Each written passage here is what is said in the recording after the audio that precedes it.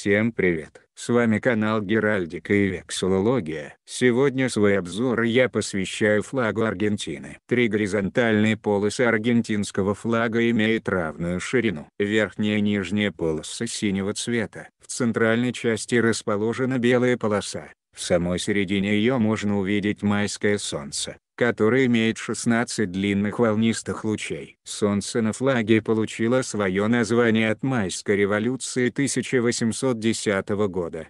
Историки считают, что синий-белый цвет флага связаны с тем, что у молодого государства были довольно тесные связи с представителями династии Бурбонов. Бурбоны проживали в Испании, и нация, таким образом, доказывала верность именно этой стране, а не наполеоновской Франции, которая напала на Испанию. Также можно провести аналогию с культом поклонения богу Солнца, который присутствовал в культуре инков. С этой позиции голубые полосы символизируют небо и облака. Автором концепции государственного флага стал военный Мануэль Бельграно. Таким образом, он попытался отделить военные силы Аргентины от Испании. До этого обе армии применяли флаги с использованием желтых и красных цветов. Впервые стяг был водружен 27 февраля 1812 года. Это событие произошло в городке Росарио в период сражений за свободу и независимость. На первоначальном флаге солнце не изображалось. Оно появилось в 1818 году. Официальное принятие стяга произошло 20 июля 1816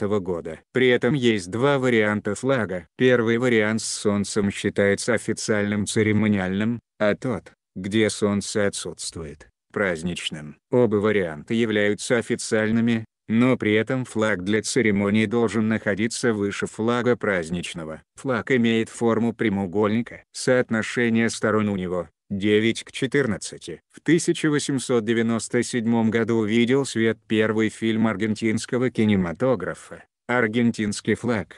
Тогда же на экранах впервые появился этот национальный флаг. Есть еще версия, что голубой цвет на флаге является символом реки Ла-Плата, а белый цвет отражает серебро. Еще одна версия. Голубой и белый цвет означают оттенки одежды Девы Марии. До 1985 года правила использования государственного стяга были более строгими. По этим правилам церемониальный флаг мог быть водружен над провинциальным, национальным и правительственным зданием государственного значения. Простые люди могли вывешивать только праздничный вариант флага, на котором нет изображения солнца. Такой указ был принят в 1943 году. Сейчас таких правил нет. Каждый год 20 июня в стране отмечают День флага. Всем спасибо за внимание. Подписывайтесь на канал. До скорых встреч!